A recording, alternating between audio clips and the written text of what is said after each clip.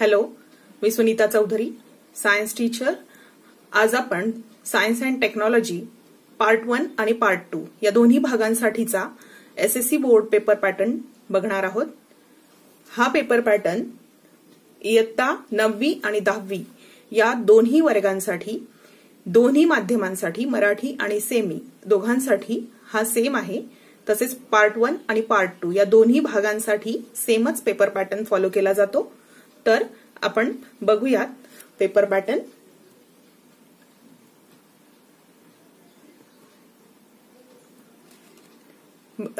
त्याआधी आपण स्कीम बघणार आहोत मूल्यमापनाची, की मूल्यमापन कसं केलं जातं।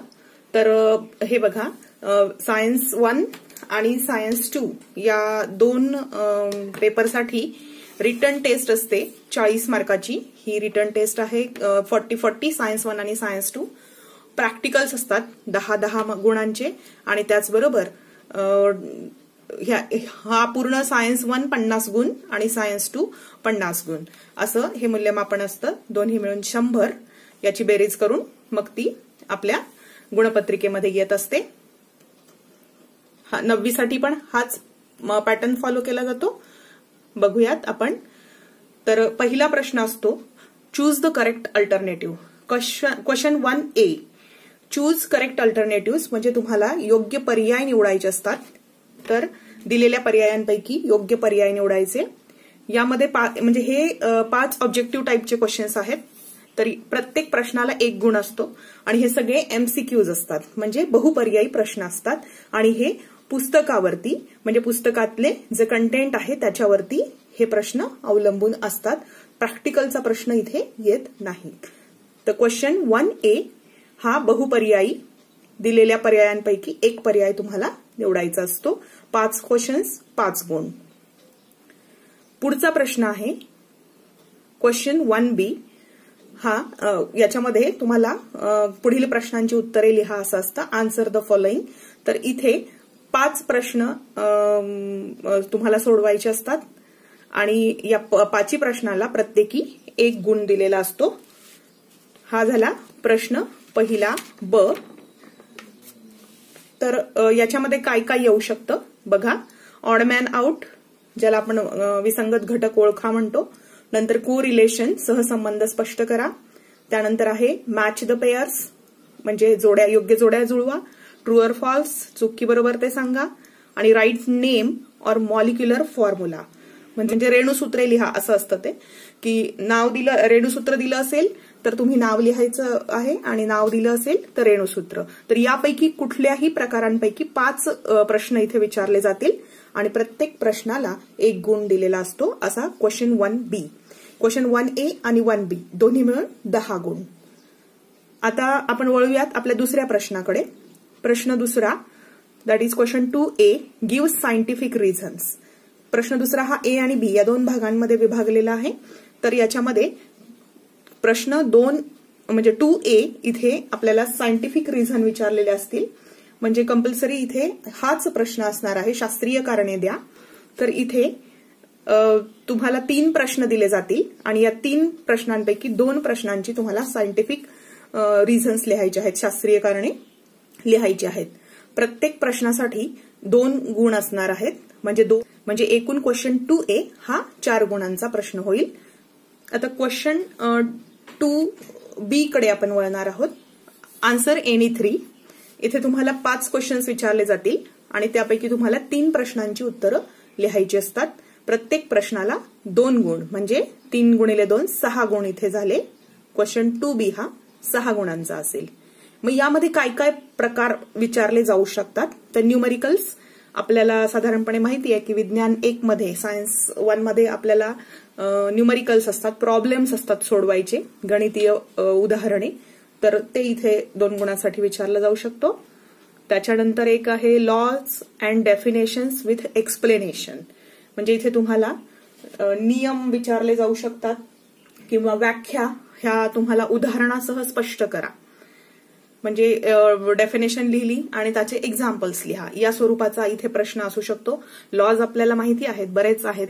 पेपर 1 मध्ये आपला जो दुसरा धडा आहे त्याच्यामध्ये पिरियडिक क्लासिफिकेशन ऑफ एलिमेंट्स, तर त्याच्यामध्ये पण लॉज आहेत. तर अशा प्रकारचे सर्व धड्यांमधले कुठलेही लॉज आणि डेफिनेशन्स इथे तुम्हाला विचारले जातील आणि त्यांचे एक्सप्लेन करून तुम्हाला सांगायचे असतात. तर त्यासाठी 2 गुण असतात. नंतरचा प्रकार आहे शॉर्ट नोट्स, म्हणजे टिपा लिहा. एखाद्या कुठल्याही संकल्पनेवर आधारित किंवा इथे तुम्हाला चित्र दिलं जाईल, एखादी आकृती दिली जाईल आणि त्याच्यावरून तुम्हाला शॉर्ट नोट लिहा असंही इथे सांगितलं जाऊ शकतं. तर हा शॉर्ट नोटचा म्हणजे संक्षिप्त टिप लिहा असा प्रश्न पण इथे येऊ शकतो. त्यानंतर केमिकल रिॲक्शन्स विथ एक्सप्लेनेशन्स, तर रासायनिक अभिक्रिया तुम्हाला समीकरणासह स्पष्ट करावी लागते. तर इथे रासायनिक अभिक्रियेचं नाव किंवा अपूर्ण अभिक्रिया एखादी दिली असेल तर ती पूर्ण करायची असेल, किंवा अनबॅलन्स्ड असते ती तुम्हाला बॅलन्स करायची असते. तर अशा प्रकारच्या रासायनिक अभिक्रिया तुम्हाला पूर्ण रासायनिक अभिक्रिया लिहून तिचं स्पष्टीकरण देणं आवश्यक आहे. तर केमिकल रिॲक्शन्स विथ एक्सप्लेनेशन, त्यासाठी 2 गुण असतात. त्यानंतर फ्लो चार्ट दिले जातील. आपण बघतो की आपला हा सुधारित जो काही आराखडा आहे याच्यामध्ये फ्लो चार्ट आहेत, की शिकत असताना आपण काही संकल्पनेवरती फ्लो चार्ट काढत असतो. तर इथे असे आपल्याला फ्लो चार्ट दिले जातील, याला ओघ तक्ता असं म्हणतात. आणि याच्यामध्ये किमान 3-4 रिकाम्या जागा दिलेल्या असतात आणि त्या रिकाम्या जागा तुम्हाला भरायच्या असतात. साधारणपणे 4 रिकाम्या जागा असतील तर प्रत्येक रिकाम्या जागेला अर्धा गुण, असं 2 गुणाचा फ्लो चार्ट येऊ शकतो, ओघ तक्ता येऊ शकतो. नंतर आहे डिफरन्शिएट म्हणून प्रश्न असतो, फरक स्पष्ट करा. यामध्ये तुम्हाला फरकाचे किमान 4 मुद्दे लिहिणं आवश्यक आहे आणि हे 4ही पॉइंट्स हे स्वतंत्र लिहायचे आहेत, एकात एक असायला नको. तर किमान फरक स्पष्ट करा यामध्ये तुम्हाला 4 पॉइंट्स लिहिणं अपेक्षित आहे. प्रत्येक पॉइंटला अर्धा गुण असं आपल्या पेपर पॅटर्नमध्ये दिलेलं आहे. त्यानंतर आणखीन आपण बघू की effects, characters, properties, merits, demerits, म्हणजे काही गुणधर्म, वैशिष्ट्य किंवा काही लक्षणं असतात डिसीजेस वगैरे मध्ये, किंवा तोटे, फायदे. जसं आपण बघतो की आपल्या पिरियडिक क्लासिफिकेशन मध्ये मेरिट्स, डिमेरिट्स आहेत. तर या प्रकारचे प्रश्न सुद्धा इथे विचारले जाऊ शकतात. त्यानंतर तर अशा प्रकारे हा जो क्वेश्चन 2B आहे, इथे एवढ्या प्रकारांपैकी कुठलेही 5 क्वेश्चन्स इथे टाकलेले असतील आणि या 5 क्वेश्चन्स पैकी तुम्हाला 3 क्वेश्चन्स सोडवणं अपेक्षित आहे, ज्याला एकूण 6 गुण आहेत.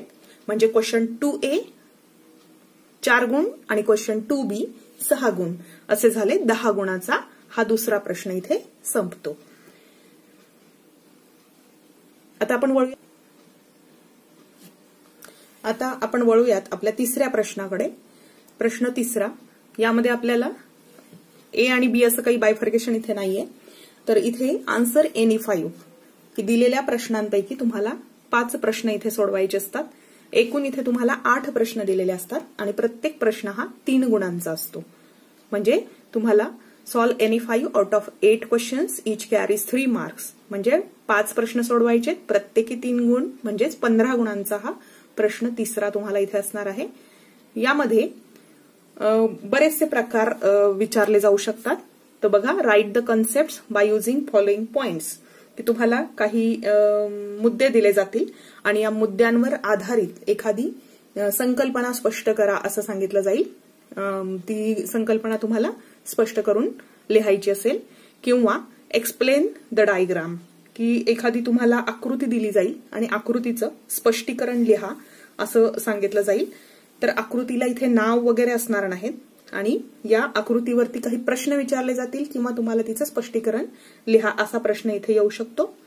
त्यानंतर कम्प्लीट द चार्ट, एखादा अपूर्ण तक्ता तुम्हाला दिला जाईल आणि तो तक्ता तुम्हाला पूर्ण करायचा असतो. तर साधारणपणे इथे 6 रिकाम्या जागा तक्त्यामध्ये असू शकतात, कधी 3 असतील, 6 असतील, डिपेंड्स ऑन क्वेश्चन.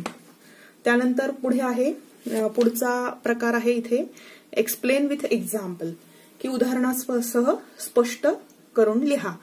तर एखादी प्रोसेस इथं विचारली जाऊ शकते किंवा एखादी केमिकल रिॲक्शन सुद्धा इथं विचारली जाऊ शकते, जी की तुम्हाला उदाहरणासह स्पष्ट करा. जसं रेडॉक्स रिॲक्शन आपण बघतो किंवा आणखीन आता तुम्ही पुढे अभ्यास केल्यानंतर हे लक्षात येईल तुमच्या.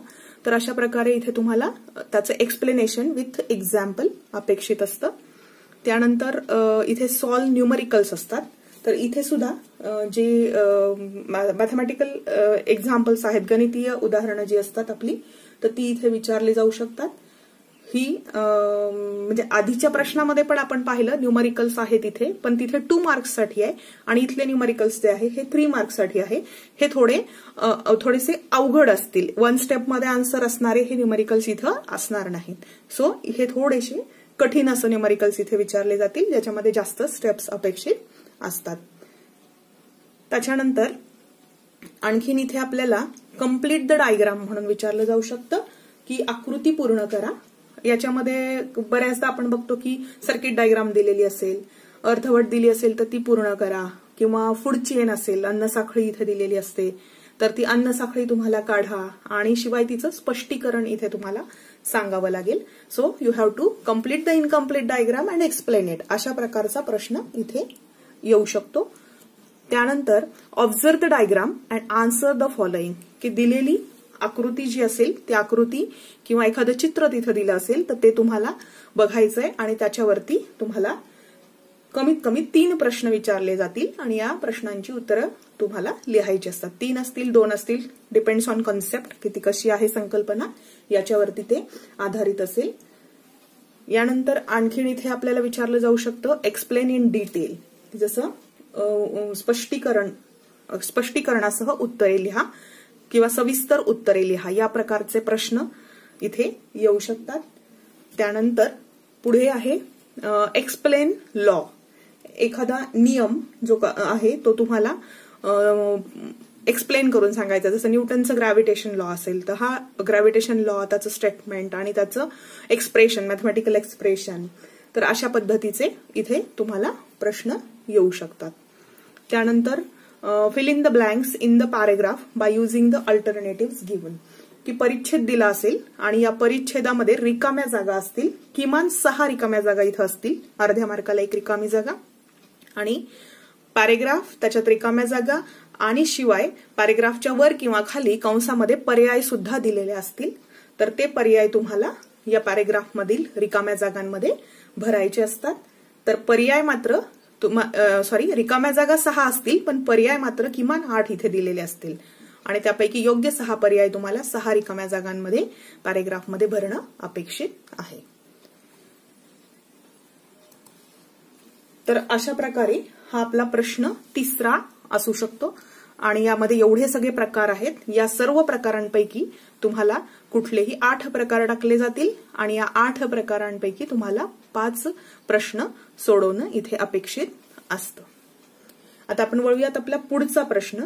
हा 3रा प्रश्न जो आहे हा आपला पूर्ण 15 गुणांचा झाला. प्रश्न पहिला 10 गुण, प्रश्न दुसरा पुन्हा 10 गुण, त्यामध्ये क्वेश्चन 2A 4 मार्क्स आणि 2B 6 मार्क्स असा 10 गुणांचा दुसरा प्रश्न आणि 3रा प्रश्न 15 गुणांचा. म्हणजे इथे आपले 35 मार्क्स झाले. आता आपण शेवटचा प्रश्न जो असेल आपला तो असेल क्वेश्चन नंबर 4. तर हा राईट एनी वन, तुम्हाला कोणताही एक प्रश्न इथे सोडवणं अपेक्षित आहे आणि इथे तुम्हाला 2 प्रश्न दिलेले असतील, त्यापैकी 1 तुम्हाला सोडवायचा आहे आणि हा एक प्रश्न 5 गुणांचा असेल. तर यामध्ये काय काय येऊ शकतं? Explain in detail with diagram, की तुम्हाला इथे एखादी आकृती काढून स्पष्ट करा आणि म्हणजे एखाद्या कन्सेप्टवरती डायग्राम असेल ती डायग्राम तुम्ही काढा, आकृतीसह स्पष्ट करा, असे जे प्रश्न असतात हे प्रश्न इथे येऊ शकतात. किंवा इथे आणखीन आपल्याला दुसरं correct the diagram and explain it, कधी कधी चुकीची आकृती तुम्हाला दुरुस्त करून नव्याने काढायची असते आणि तिचं स्पष्टीकरण लिहिणं अपेक्षित असतं. आकृतीमध्ये हेतुपुरस्सर काही मिस्टेक्स करून ती टाकली जाते आणि correct the diagram and explain it असं तुम्हाला त्याच्यावरती प्रश्न विचारला जाऊ शकतो. इथे तुम्ही करेक्ट डायग्राम काढून तिचं स्पष्टीकरण लिहिणं अपेक्षित असतं. त्यानंतर क्लासिफिकेशन विथ एक्सप्लेनेशन, तर इथं वर्गीकरण सविस्तर आणि स्पष्टीकरणासह लिहिणं अपेक्षित आहे. आपला बायोलॉजीमध्ये क्लासिफिकेशन ऑफ ॲनिमल्स हा जो धडा आहे याच्यामधलेही प्रश्न इथे येण्याची शक्यता असते की इथे तुम्हाला एखाद्या प्राण्याचं नाव दिलं जाईल आणि त्याचं वर्गीकरण तुम्हाला लिहायचं असतं, मग त्याचं फायलम, सब फायलम वगैरे. मग ते लिहित असताना त्याची म्हणजे कारणं सुद्धा देणं अपेक्षित आहे की त्याला एक्सप्लेन करायचे की तो त्या फायलममध्ये का आहे, त्यात कोणते कॅरेक्टर्स आहेत म्हणून तो त्या फायलममध्ये आहे. तर अशा प्रकारे इथे क्लासिफिकेशन विथ एक्सप्लेनेशन हे अपेक्षित आहे. वर्गीकरण तुम्हाला सविस्तर करायचं आहे स्पष्टीकरणासह.